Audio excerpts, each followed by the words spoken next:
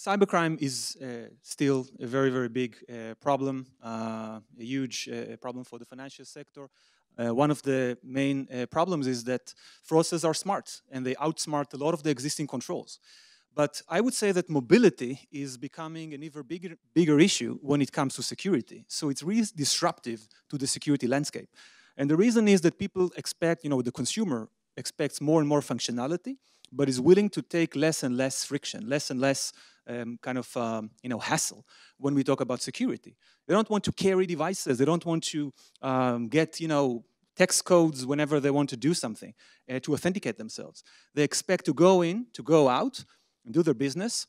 And the problem is that the cybercriminals want to do the same.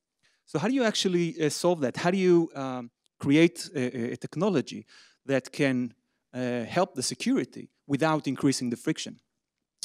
Because let's understand that we talk about, the end users, the consumers. This is something that is really troubling for the banks. I was at RSA when a company called BioCatch came over to us to present the technology.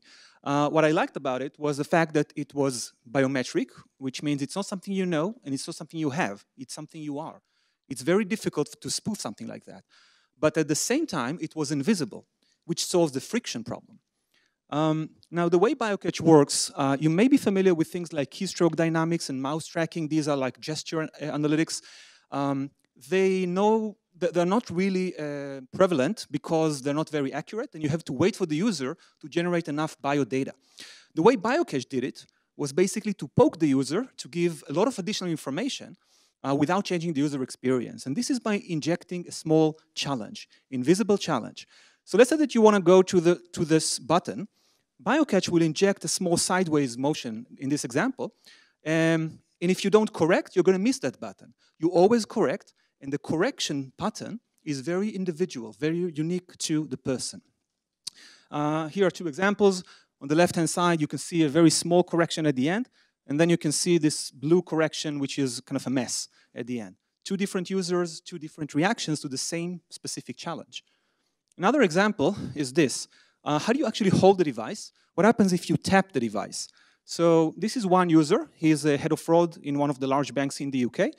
The blue line is the kind of the vertical movement. That's the accelerometer data, the gyro in the device.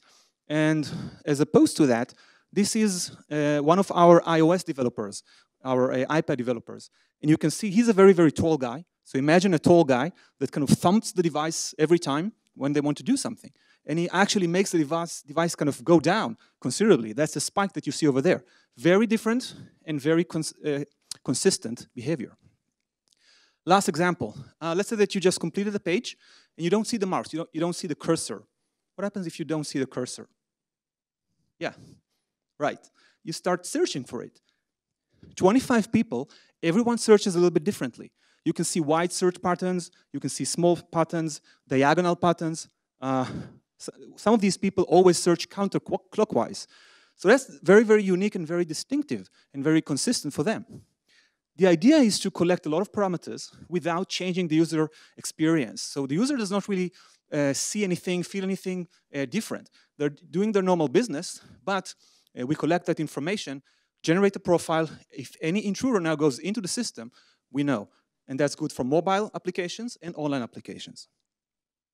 Results. So today, the system can catch 90% of intrusions at about 1% false positives. We actually have a plan to reduce that to 0.1%. We have like a roadmap of additional things that we want to do. The other thing is that we just launched the first project. That's a top 50 US bank, and it took only 2 days to do the integration, which was a JavaScript in their case, JavaScript on the relevant web pages. So it's a very, very scalable kind of solution. By the way, we host it, so it's a kind of a cloud service rather than something that we install at the actual bank. Let's talk about the market potential for this sort of authentication. Today, the size of the market for user authentication is 2 billion, and these are solutions that don't really work right now because they are something you know or something you have, and they have a high friction. So that's the current landscape. And I think because of the mobility drive, this is going to change in the next few years.